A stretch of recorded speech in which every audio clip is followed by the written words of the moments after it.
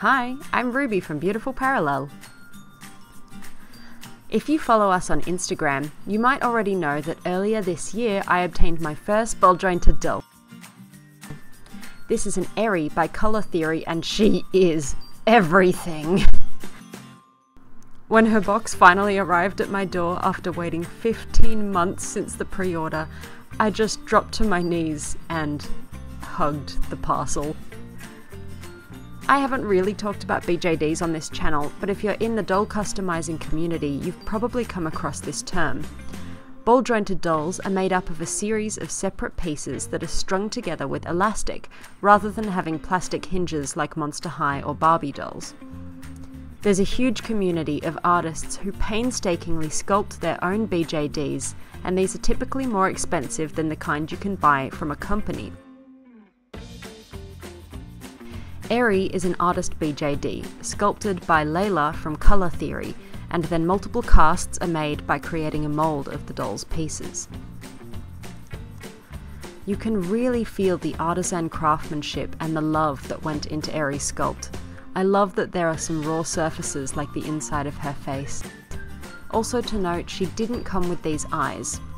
I put some in that I received from crafteyes.com so that she looked a bit more alive. In this video, I want to share the process of pulling apart Ery, hot-sueding her joints, restringing her and giving her a brand new face-up. As I move her joints around, you might notice they've got a bit of a kick to them. This is pretty normal if the doll's elastic is strung a little too tightly, and the hot-sueding process will help. Let's pull her apart! I'll be keeping her left and right pieces separate using these two boxes.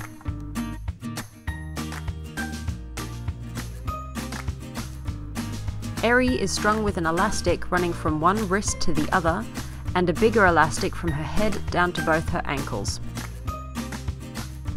With help from BeautifulParallel's other member Cassie, I began disassembling her arm elastic.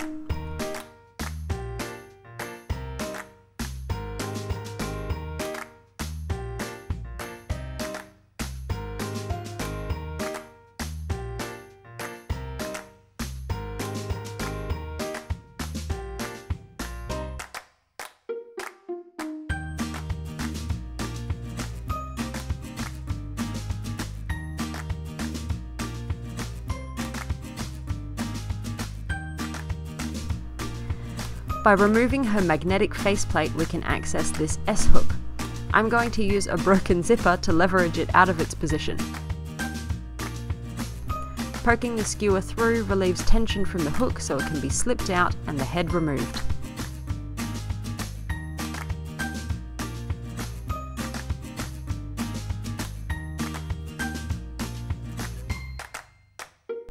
It's funny how she suddenly goes super limp. This same elastic is running down both her legs, so starting at her ankle, I take the first leg off.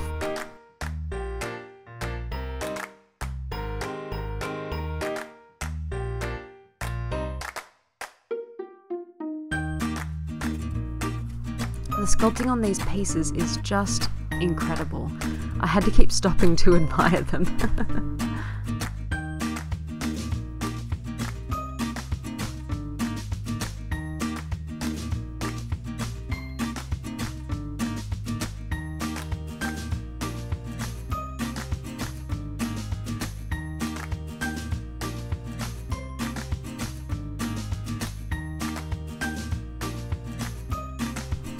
And there she is, completely unstrung.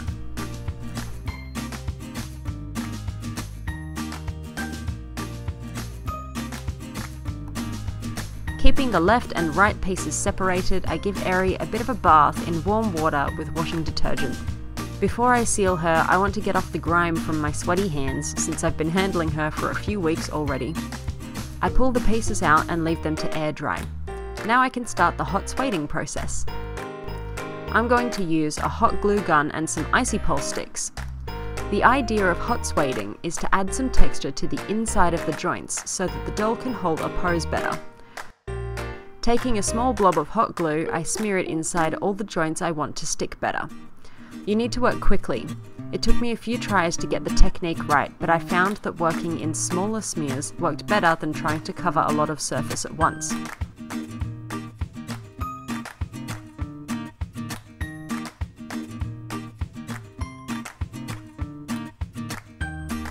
I regularly popped the ball joint in the socket to test the fit. This one looks good.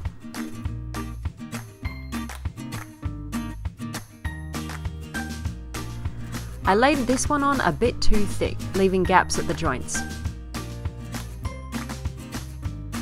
Excess dried hot glue can easily be peeled off and reapplied if this happens.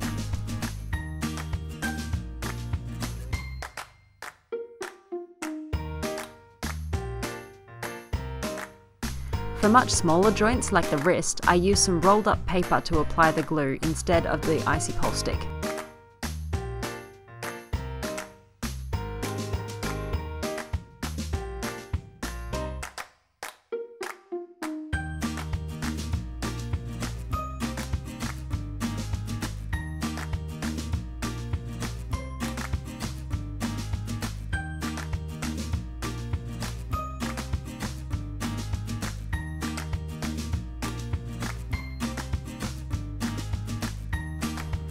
After hot-sueding all her joints, I hang them up like a coat hanger Christmas tree, one for the left pieces and one for the right.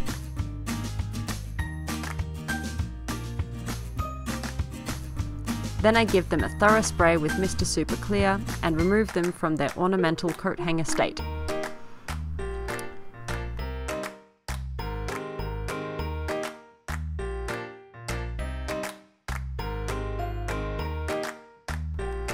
Restringing her is just like unstringing in reverse, but I'm following Culur Theory's included guide as well as the plethora of photos I took while unstringing.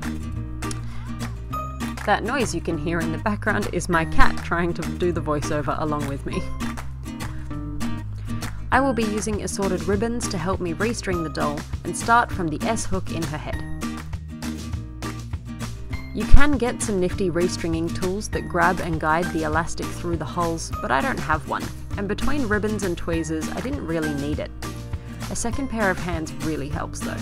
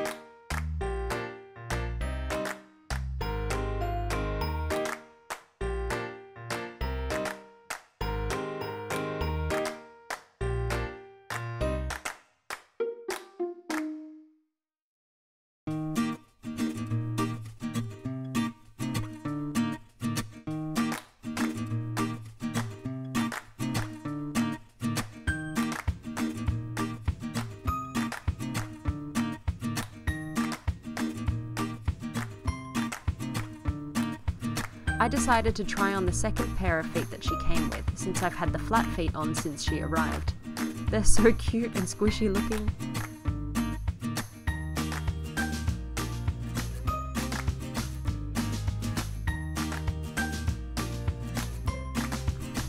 With the body together, I began restringing her arms.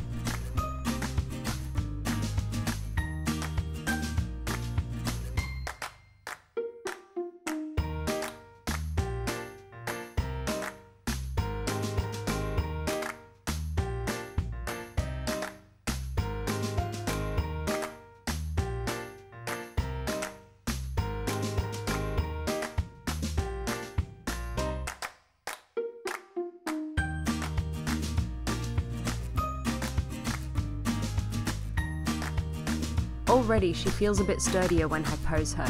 I can actually put her arms at 45-degree angles, which she wouldn't hold before. Success!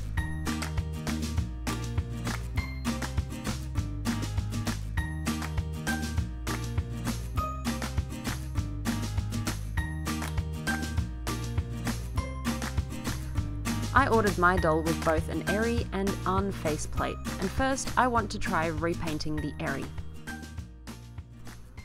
Since everything has been sealed and left to cure for several days, I can dive right in with pastels to give her some cute rosy cheeks. I didn't actually plan out this face up. I didn't want to put too much pressure on myself, or I'd never get around to actually doing it. I've seen multiple artists buy an Ery or other BJDs and then resell them without making it their own, and I didn't want that to happen to me. I'll probably wipe and repaint her face a million times to give her new looks, so I just jumped in head first.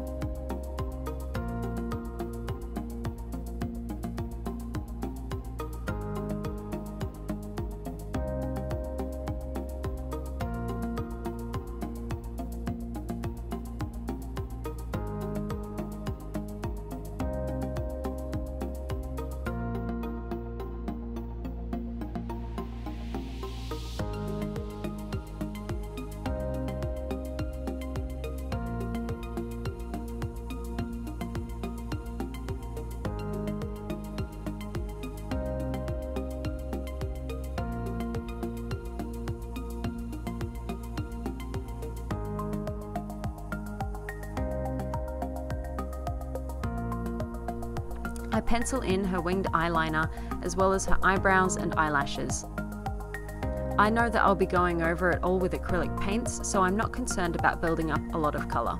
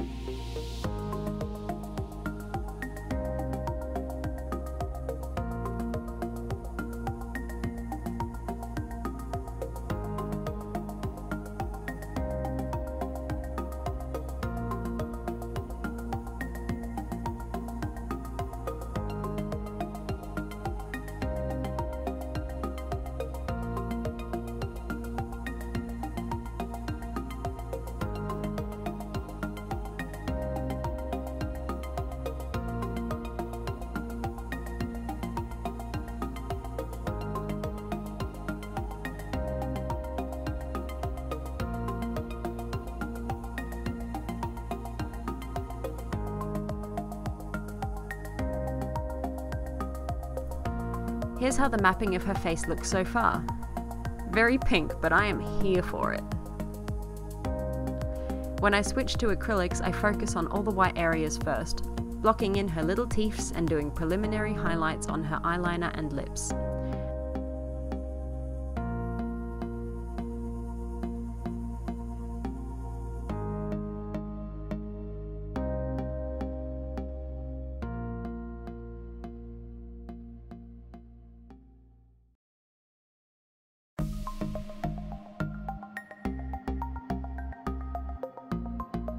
I want to try continuing the gradient on her lips with acrylics to make it pop, but you'll see that this didn't end up working, and I went for a full coverage lipstick instead.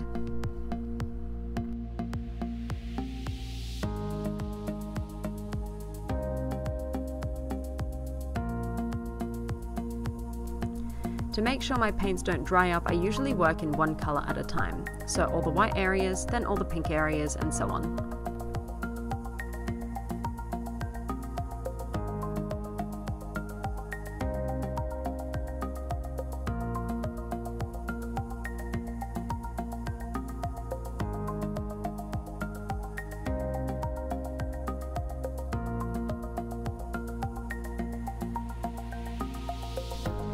I deepen the recesses of her lips with a deep plum colour.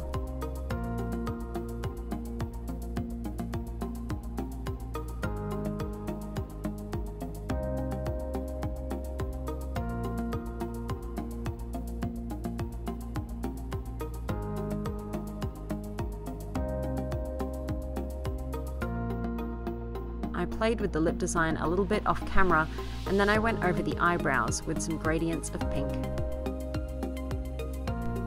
I knew that, at least for the moment, I'd mostly be having her in a pink wig, so I matched her eyebrows to that.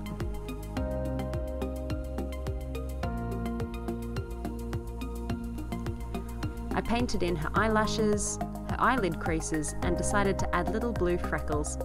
I dot these on with very watered down paint and then dab them with my finger.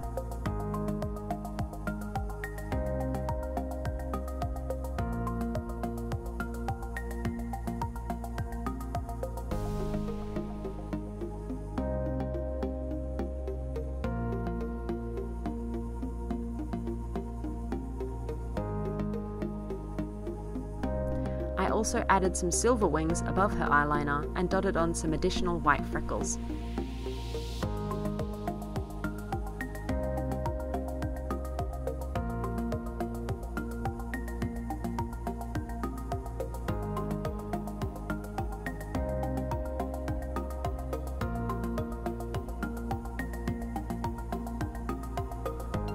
With some final finishing touches, Ery's face-up is done!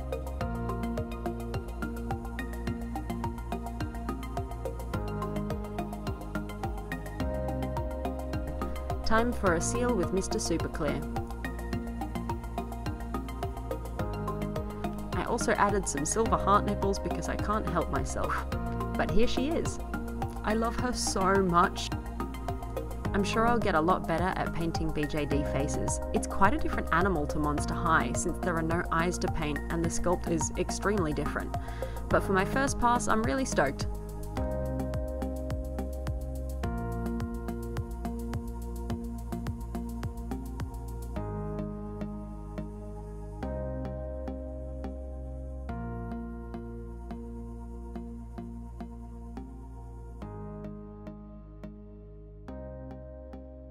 Time to dress her up. I didn't make any of these items, but I'll link the shops I bought them from in the description box in case you are interested.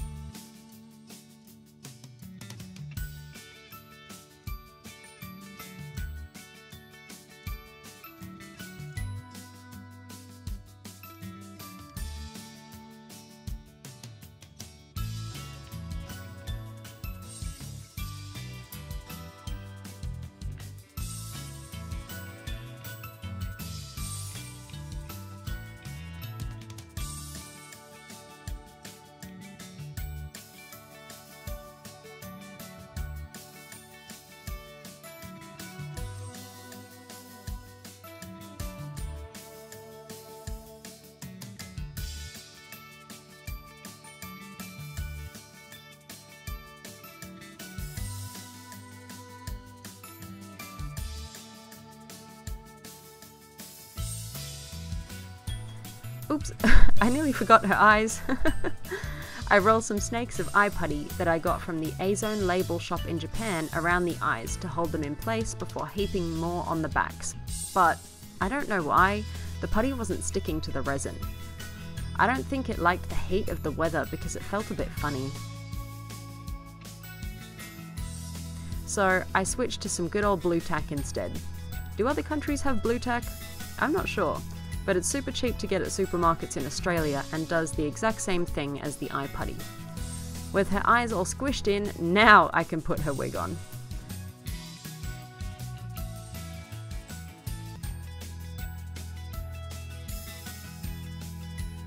And once she was all together, I just stared and touched her for a bit.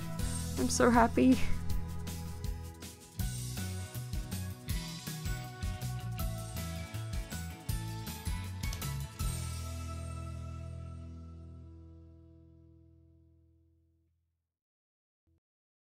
And complete her with a Santa hat.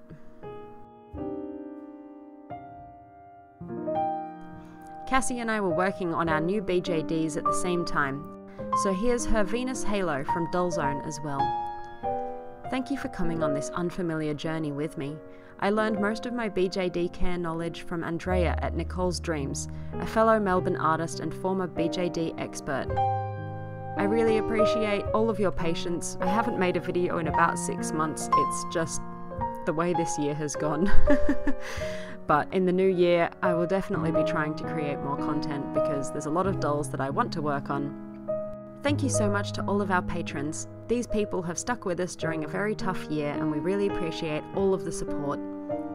If you'd like to become a patron, then please follow the link in the description box below. Merry Christmas, Happy Holidays, and a Happy New Year to everybody. Please stay safe as we enter 2021. Peace out!